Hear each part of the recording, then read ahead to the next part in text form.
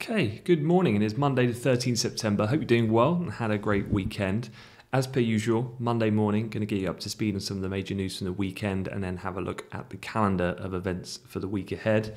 And things that I'll talk about are going to be the US budget, prospects of that passing, a few things to be aware of for Manchin, and also some source reports about potential corporate tax rates in the US. We're also going to talk about the breakup command from the state in China of Alipay on the latest crackdown on the tech space, which saw that underperform in the Far East. Talk about Iran and North Korea on the geopolitical front, and then weather watch as there's another tropical storm that could form into a hurricane in the Gulf of Mexico in the coming days. For the week ahead, we'll have a look at some of the highlights, being namely US CPI Tuesday, retail sales on Thursday. We've also got the new release of the highly anticipated iPhone 13 lineup and the new Series 7 Apple Watch as well coming out on Tuesday is what's expected from that event. But let me get straight into an overview of the charts first to have a look at how things are performing. And the most notable thing probably is the dollar index, a little bit of a blip higher as we've gone into the European Open. The Dixie's now trading up just shy of 0.2%, so a little bit of weight felt in both major currency pairs in the top left. Euro dollar and cable both down around 25 pips each respectively. Pretty flat though overall in gold and T-note futures. We have seen a marginal uptick in WTI crude just as Europe have come in, and just keeping an eye there. This is on now a daily bar chart, and you can see here we've got that kind of double top of price action that we had at the beginning of the month on the 2nd and 3rd of September, which is around these levels at 70.53, which has also been a prior inflection point in WTI crude over the period of the last 4 months or so. So some upside resistance of note just coming in WTI. In equity index futures, obviously after a bit of downside that was seen to finish off last week, that did continue in the overnight Asia Pac session, as you can see here, as evident in the S&P 500. However, just finding some support at that kind of Wall Street close on Friday low, and we've just seen a bit of an about turn coming back up here, and looking at resistance here identified from that previous low that we saw on Friday and the overnight recommencement of trade high, which would be about 4 points above the current price, with pivot residing just above in the S&P 500 future for the moment.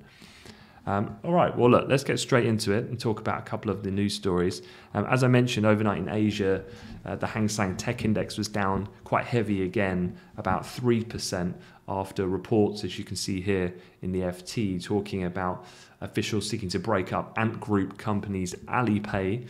The plan would also see Ant turn over its user data that underpins its lending decisions to a new credit scoring joint venture with, you guessed who? Yes, the state. So they will do that joint venture on credit scoring, which would be partly state-owned, according to two people familiar with the process. Alibaba shares were down about 6% actually in Hong Kong trade overnight. So the latest in that episode of government looking to break up some of these tech giants over in China. Otherwise, in the US, the latest on the budget is that Manchin has told the CNN State of Union that he would not vote for $3.5 trillion budget bill, adding that there's no way they're going to meet the September 27th deadline, which is obviously looming at the end of the month. Separately, on the back of this, we've also had comments from the House Democrats, who are believed to be set to propose raising the top corporate tax rate to 26.5%, according to people familiar with the matter, which is below what Biden was pushing for, which was 28%. Democrats on the House and Ways and Means Committee are seeking to implement new taxes for cryptocurrency, tobacco, all of this looking to help to pay for that $1 trillion economic plan that's being proposed by Biden. Elsewhere, some other things on the geopolitical front, neither of which I must upfront say is particularly market moving, and certainly it's not a rationale of why crude oil is moving this morning. But there are things to be aware of because these are hotly contested geographic areas on namely Iran and North Korean peninsula. So if with Iran, the reason why they're in the news over the weekend is they've agreed to allow UN nuclear watchdog access to surveillance cameras inside its atomic facilities in what's seen as largely symbolic move. The positive step raises the likelihood that Tehran will escape formal punishment, therefore, by the IAEA at this week's meeting, hence the timing, where they are expected to be censored for failing to cooperate with investigations into traces of uranium found at undeclared nuclear sites. So that's the reasons there. Separately, North Korea, you might have seen some fairly, what sound quite sensational headlines. They successfully test-fired a new type of long-range cruiser missile over the weekend, which technically speaking means then it could cover the entirety of Japan, which obviously is the most contested within that region. And the news comes just days after North Korea held its first military parade since Joe Biden became US president. So almost feels like we've been here before, with Biden and Xi having that first phone call at the end of last week in 7 months. And then we start to see the ante just ratchet up a little bit on the peninsula, which is normally a show of kind of subtle force within that region, between the bigger top-level discussions happening on a broader context between China and the US. So the Korean news, as quite punchy as it sounds, it's really not that big a deal for markets because it's fairly commonplace. And then on the weather watch, something for any oil traders to be aware of, just coming on the coattails of Ida, we've now got periods of heavy rainfall expected to impact portions of the Texas and Louisiana coasts through the middle of the week. Nicholas is forecast to approach the middle Texan coast, as you can see here, as a strong tropical storm today, and could be near hurricane intensity if it moves to the right of the forecast track and remains over water longer. And so definitely worth just keeping that in mind as well if you're an energy trader.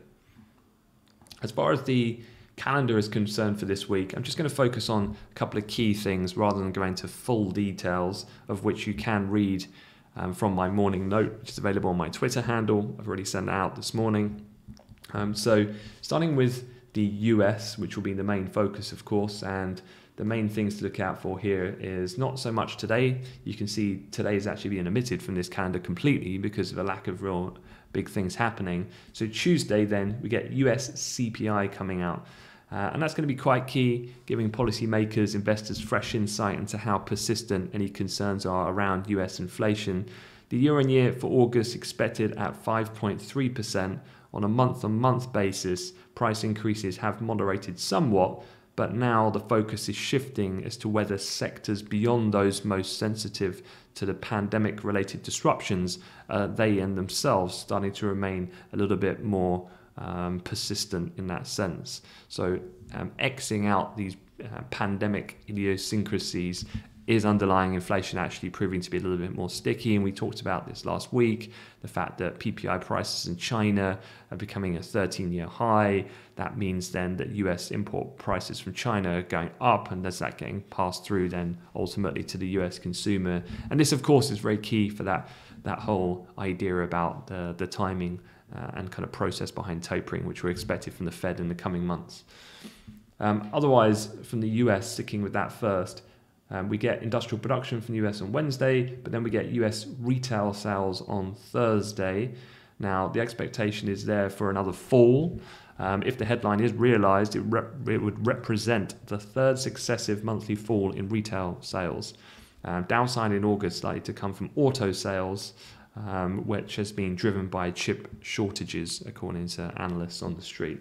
And then Friday, you get the September University of Michigan sentiment figure. This is the preliminary one. It's interesting to get a bit of a gauge on where consumer sentiment is at. Last month in that reading, we saw the weakest print in more than a decade, mainly due to a slump in expectations as personal financial prospects continue to worsen due to smaller income gains and higher inflationary trends impacting the consumer psyche overall. So that would be quite closely watched.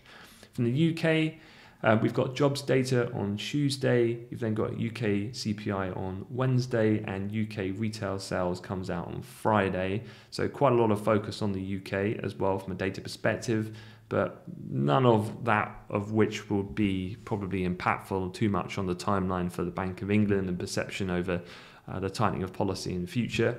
Other interesting things happening this week: quadruple witching on Friday.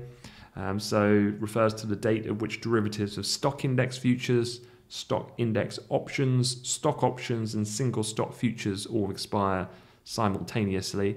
And that normally just generates a bit of buzz around the potential larger volume coming through the market, and obviously comes at the end of the week. So something to be aware of. And then from an equity perspective, you also have Apple California streaming is what the event is being dubbed by the company themselves, and a new iPhone 13 lineup set to be announced by the company alongside a redesigned Apple Watch Series 7. In terms of the iPhone 13, smaller notch, faster refresh rate displays, a faster A15 processor, the biggest improvements we're expected to see this time round.